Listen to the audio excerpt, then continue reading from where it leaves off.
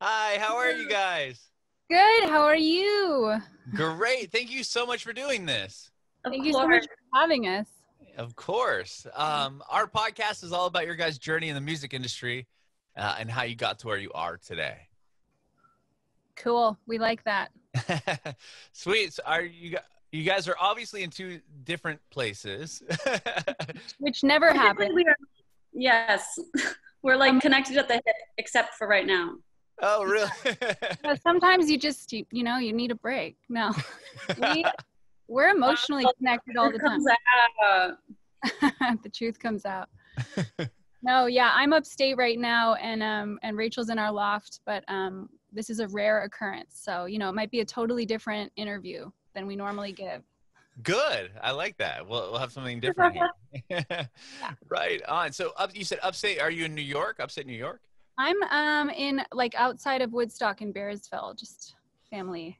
Yeah. Oh, okay. And are you guys originally from the East Coast, New York area? We're from Berkeley, California. Oh, Berkeley. Got it. Yeah. Okay. Yeah, we came a good little ways. Yeah. I'm in San Diego, and I used to live in the Bay Area, so I know. Oh, cool. Where did you live? I lived a little bit I lived in like the Contra Costa County area, like Walnut Creek. Yeah. I lived there for a while. Yeah, mainly there actually. Cool. Yeah. You know that well. Definitely. Yeah, very cool. So okay, yeah, so it's all about your guys' journey in the music industry and how you got to where you are now. Gracie, tell me about how you got into music. Ooh. I think I was, like 6 or 7 when I started asking for piano lessons, and then had a family friend pass away and was moved to like just write a song out of that experience, and that was sort of how I started songwriting. But started taking piano early on and just felt like it was something I wanted to explore, but I had an attention seeking problem where I needed to be, watched, and performing was just something I wanted to do. I just wasn't sure exactly what facet, if that was, in theater or in music, but I slowly started to get my voice when I was about 14, and yeah. And would you do like recitals and recitals and things like that, and just playing little open mics around town, and I'd have my mom drive me to, and then when I met Rachel, I started forcing her to come with me to those. So. Oh, okay. So Rachel, how did you get into music? So I started playing violin. I think I should give credit to my brother because he played violin, and obviously whatever he did, I wanted to do too. So yeah, I started playing violin when I was like 6, 7. And yeah, I kind of just moved through the classical paradigm for many, many years, going to conservatory, studying with, on the weekends, and through summers. It was a pretty rigorous, I would say, upbringing in violin training.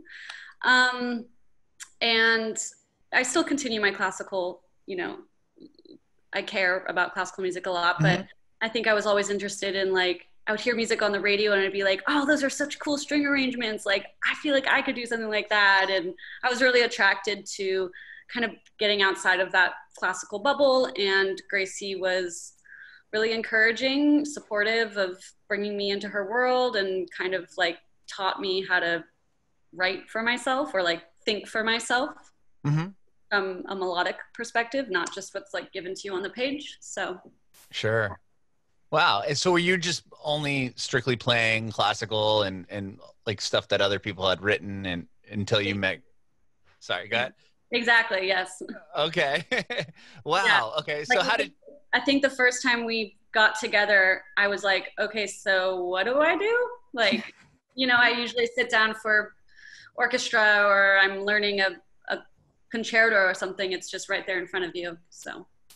And Gracie, you were doing the opposite. You were writing music and with like very little structure. I mean, I took, I had piano lessons, and I was studying classical and jazz pieces, but not in the same way that Rachel was. And so meeting her was really grounding for me and was guiding, because, I had somebody who was expecting there to be a place to go, and I had to like, you know, kind of forge a confidence in that. And that was I think it was just, yeah, for both of us a really big learning curve, and we kind of kept pushing each other in some different ways, and holding each other accountable, I think. Yeah, that's interesting, because it's sometimes like you guys are the two like opposite ends of like the music writing spectrum there, as far as like classical and, you know, reading sheet music and then just kind of writing your own songs. Yeah. Was that strange, like Rachel, for you being on the very technical side, maybe music theory side, if Gracie was like, oh, this is a cool, like, you know, chord progression, and was it ever like, that doesn't make sense, like, you know, almost like mathematically in the music realm? Does that make sense? Yeah, I think like theoretically I can be a little bit closed-minded sometimes when it comes especially to harmony, but I like dissonant harmony, but again, I kind of want it to be like, it's like there's like a right dissonance and a wrong dissonance or something, you know. I do think I fall into these traps of like, there's a right way and a wrong way, and Gracie's like, let's do all the ways, you know, like let's explore. It's funny you call it closed-minded, because I feel like it was open-minded in the sense that like I didn't know what harmonies to choose. I didn't have like a plan, and I mean that was a cool thing in a lot of ways, but also it limited me because I couldn't, you know, get that sound sometimes that I knew I wanted. I just didn't always know how to get there. And so I think that really opened up a lot of things for us musically, and I loved that we were very much in sync as far as dissonant harmony. I think like we were always attracted to putting that little sour note at the end of a song, or just something that, you know, maybe didn't feel complete or resolved. And so we kind of evolved that a little bit together, I would say, just with our varying approaches. And then how'd you meet originally and start playing together? We met in a high school dance class, and we were kind of like arranged marriage to work together on a song for that class. And then, you know, we're like, you know, a little bit reluctant to doing that because neither of us, I had written, you know, things, but by myself, and I'd never done that with somebody else. And, you know, Rachel was newer to that process. And so we were kind of uncomfortable, I think, but it was a great thing that we were kind of forced to do that, because I don't know how much longer it might've taken us to get there on our own. And it was a good thing for our blossoming, you know, together. And so that was for a high school class you got put together, and you had to write a song and perform it? Is that kind of what sorry, go ahead. Yeah, we had to write a song together. I think it was called like Baby Steps, right, Gracie?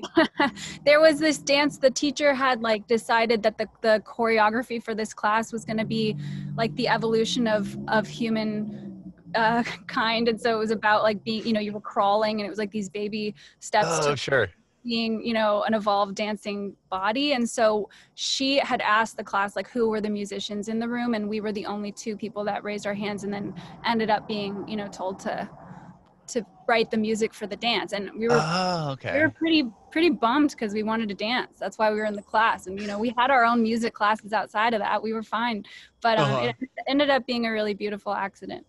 Yeah, you guys got to like almost score the routine for the class. And we played it to like a screaming theater of like 500 people, you know, at the end of the semester. So I think we started out with a really false sense of what the music industry would be like. It would just be this like amazing reception of just filled auditoriums all the time. It was a good start. Yeah. Well, after that class, obviously you guys kept playing together. When did you start writing music? And you had already played out, right, Gracie? And then so it'd be like, when did you guys join together to start playing out? I mean, playing out is a really nice exaggeration of what I was doing. I was just playing open mics, you know, that I don't even think, I think my mom would have to come with me to a lot of them because I wasn't of age, and they were bars, and you couldn't, you know, it was 21 or up. So she would just be there with me to like be a, you know, a, what do you call it? Supervisor. Yeah. So, I mean, that was a really fun thing, and I got really into that. And there was this thing called the West Coast Songwriters, and then, you know, bringing Rachel in, we started actually winning, and that was really wow. Cool.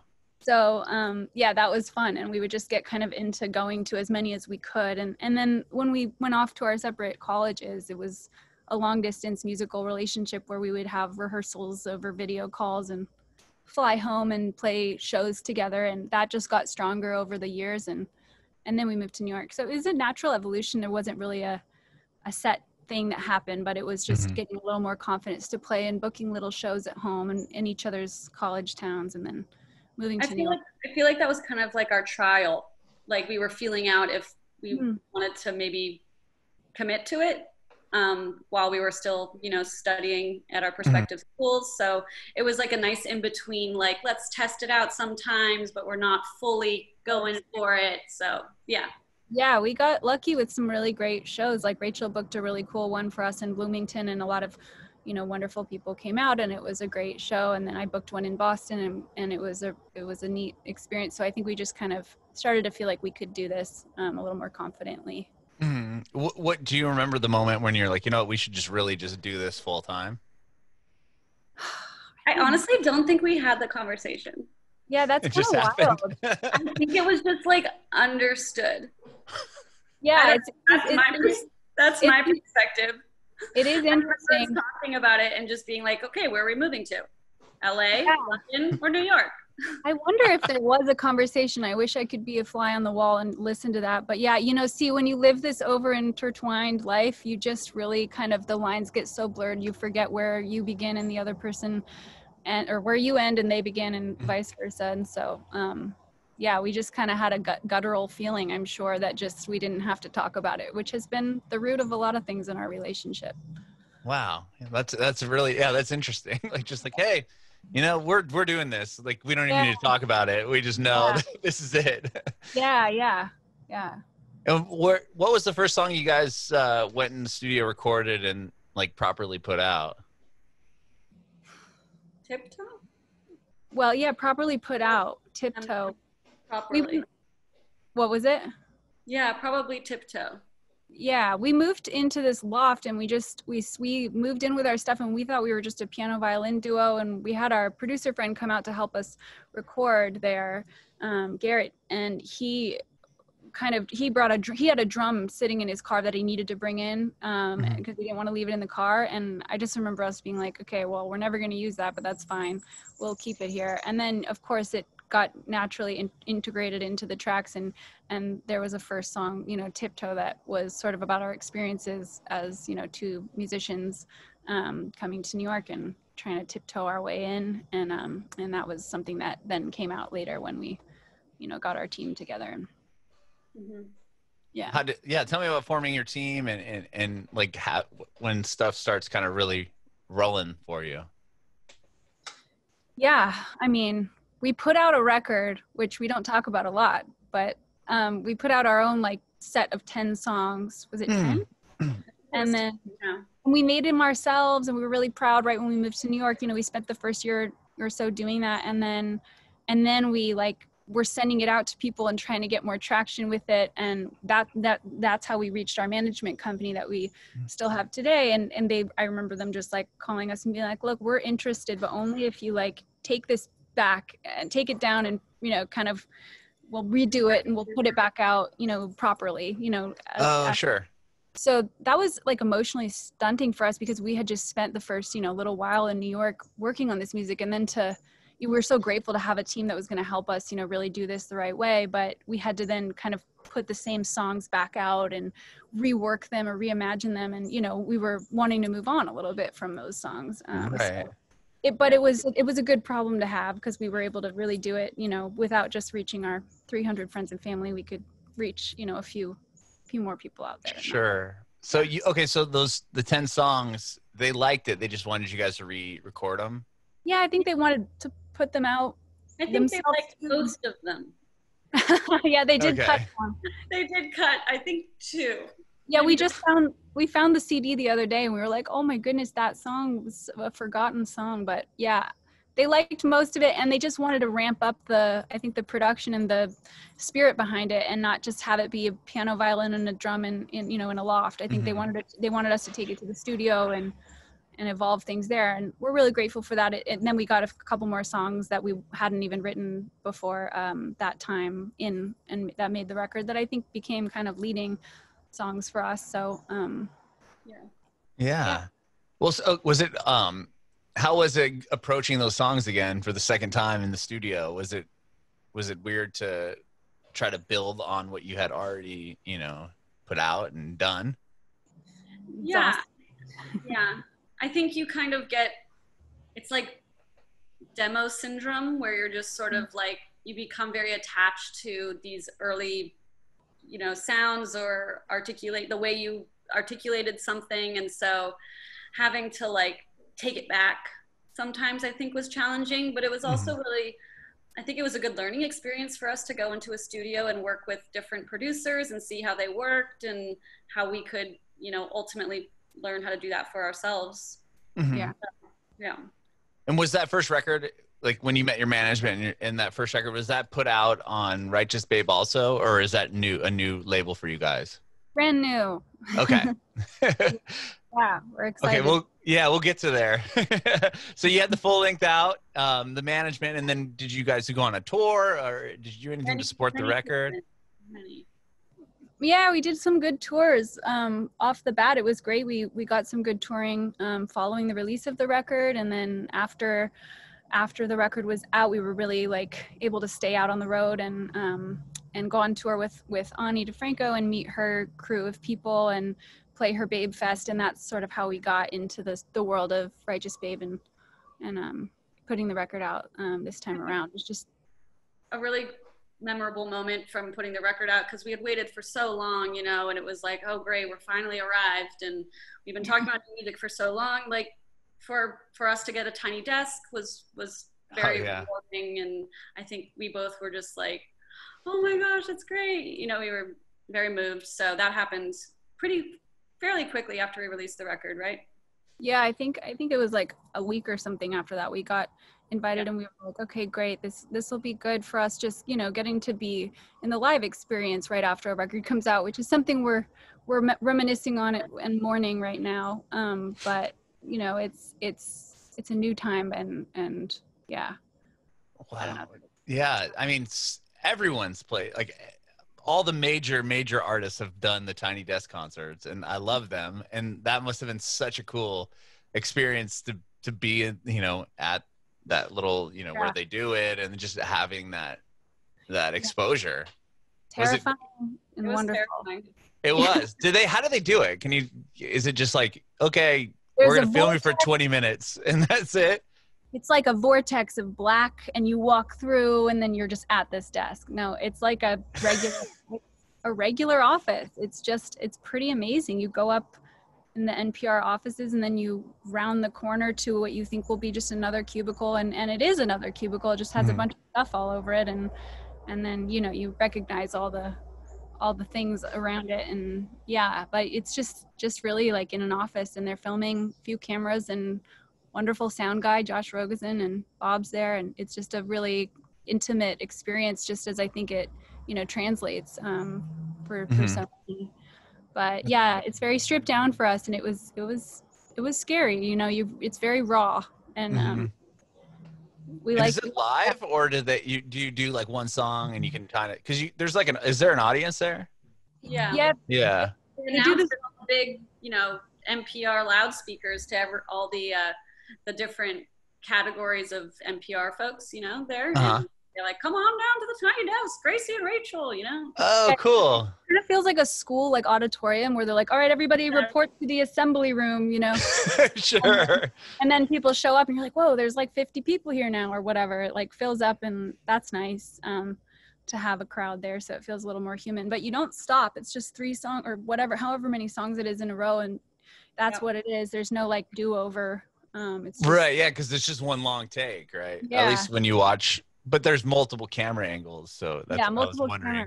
If you guys got a chance to stop and be like, okay, we're gonna take it, but wow, it's just like a show. And then that's it. That's why it was so terrifying lately. Like, as we've been doing live streams, or like we do pre-recorded stuff for socials and things that people want with publications, and like we've been just talking about how much more terrifying that process is than the live show when you're, you know, on the road. And it's similar to Tiny Desk because it is going to be just stuck in stone, whatever you do there. Right. Whereas when you're live, you know, you can just breathe through it and flow through it. And but there's something kind of terrifying about having to, you know, just record that and then that's it, you know. Yeah, it's like one shot and then it lives there forever. Yeah. I know I've pretty much every artist I've interviewed during this COVID quarantine that talks about doing the live streams are always like, I'd rather play a stadium to like 100,000 people than, you know, go live on Instagram or whatever. Just because well, that doesn't sound bad. Stadium to 100,000 sounds bad. But I meant like as far as like nerve-wracking experience. Like... Yeah, it is. Really, it's isolating and awkward, but you know. Yeah, and then trying to like respond to people, you know, commenting and all that. I can imagine that gets a little hectic. The banter can be quite dry. Yeah, I bet. So you guys put out that self-titled record. You played the Tiny Desk concert. You got to. How did you get the Ani DiFranco tour? Babe Fest. Yeah, invited to play her Babe Fest, which is like a lineup of various artists that they have. So it wasn't like a direct support or anything. We were just included in that lineup. And she got to see our set that night and then get to know each other a little bit. And she invited us to open 3 shows. And then those 3 shows went well and we got to open some longer tours. So kind of a natural evolution there. Yeah, that's awesome. And then obviously she likes you enough they're putting out your record. It's coming out. Yeah. And hopefully she still likes us after we put the record out. I'm sure she will. That's cool. So you made a deal with her and said, hey, you know, we want to put a record out, and she wanted to sign you guys to Righteous Babe. Yeah, Righteous Babe. She's super supportive of just, I think, women putting out and men, but just and all kinds of people, but just people that want to have control over their art. And she was such an influence to us on the road, learning to, you know, just take ownership of what we're putting out there. And so it felt like a really natural fit. Yeah, I mean, that record label is such a grassroots model because she just started it, you know, on her own when she was 20, and huge, very, very inspiring. Yeah, totally. And like, it's amazing, like what she's built up with it. And you guys have the record's coming out next month. It's ready for pre-order now, right? There is. And tell me about this album and the differences between putting this out now and the first record, the self-titled, when we obviously weren't in the pandemic and and everything. Yeah, I mean, Rachel, maybe you can talk about it a little bit, but I mean, we haven't put it out yet, so we'll say that. We don't know yet what it's going to feel like. Oh, sure. Yeah. But as far as like the writing and recording of the album, was it different? Yeah, I think there were different. I think a lot of those the songs on the first record, I think maybe we wrote separately. Or Gracie would write a song and bring it to me, and then we would, you know, turn it into something else. And living together through the making of this second record, I think it lent itself to a lot of different creative approaches. We were living together the whole time, but I think that Rachel got really more into like production this time around and creating sound worlds. I think that came from some experiences of us, you know, working with people that we felt like were deciding our sound, you know, deciding how we should sound more than maybe we wanted them to. And so I think, you know, Rachel took a really big deep dive into learning how to produce for us, and that really helped us, you know, be able to flesh out demos you know, in the incubation stage on our own terms before bringing them to other people and having them, you know, then elevate things. We still worked with so many wonderful producers and people, Ariel Lowe, and but we just wanted to, I think, have a little more control at the onset than we did the last time around. So that's been a really liberating thing. But you know, because we were living in such close quarters, I think there's like a lot of themes about communication that exist on the record, just sort of helping us even navigate our own relationship together in this space. So I think that's definitely apparent on this record. And were you guys demoing it in that room you're sitting in there, Rachel? Wow. Yes. That's awesome. Yeah. Yeah, Very it's cool. an easy commute to the office from the bedroom. Yeah, that's good. And well, like, were you guys on the road at all when the quarantine hit? No, we weren't. Okay. We were just about to go back out there. So like we had been hibernating writing this record. We've been saying like in a chosen isolation for the past year and a half. And then we were about to come out and go, hopefully go back out on the road. And then we were told to get right back inside. So it's been kind of an extension of our own quarantine this time, right now. But we're glad that other people are, doing it with us now. That's one sense of relief, that we're all in this little weird world together. Sure. But hopefully we can come out of it in some helpful ways. Yeah. Have you guys been writing like new material while we're stuck inside? A little bit. We're mostly focusing on visuals and music videos. We've been really working on kind of getting some other things. We had some videos that were done, prior to, the singles, of course, coming out, but we also had some plans for music videos that couldn't happen. We had, a shootout in Joshua Tree that couldn't happen because we, had to cancel. So but it kind of pushed us to get some other things that I think we're really excited about, and just getting different kinds of thinking behind how to be creative during this time. So that's been good. But we've got a lot of B-sides that'll be coming out too, because again, we spent like a year and a half writing and this record, and we wrote a lot of songs that didn't make the record. So we're excited to share those in some other ways. Amazing. Can't wait to hear the record and when it comes out, and obviously hopefully soon enough you'll be able to tour the album and see people and everything else. But thank you guys so much for chatting and hanging out with me today. I really appreciate it. Thank you. Thank you for having us. Yeah, Thanks for what you do. Thank you. I have one more question. I want to see if I can get an answer from each of you. I want to know if you have any advice for aspiring artists. That's a great one. I think I would just say get lost and be good with that. I think that we often try to find, a route that we're comfortable with, but, getting lost gets us to places we might not otherwise get to. And then my other piece that I've just been saying a lot through this process is to write ugly and edit pretty. And I think that just means being able to throw things out and not be too precious about how they, are coming out, or not editing at the onset, just splattering it out there and then worrying about making it pretty later. It's kind of my thing. Yeah, that's good, Gracie. I've now taken that advice. Yeah, I don't know. I just feel like you should just be patient with yourself and really be okay with the parts that are hard and difficult, and what may be perceived as failures are just all part of the process.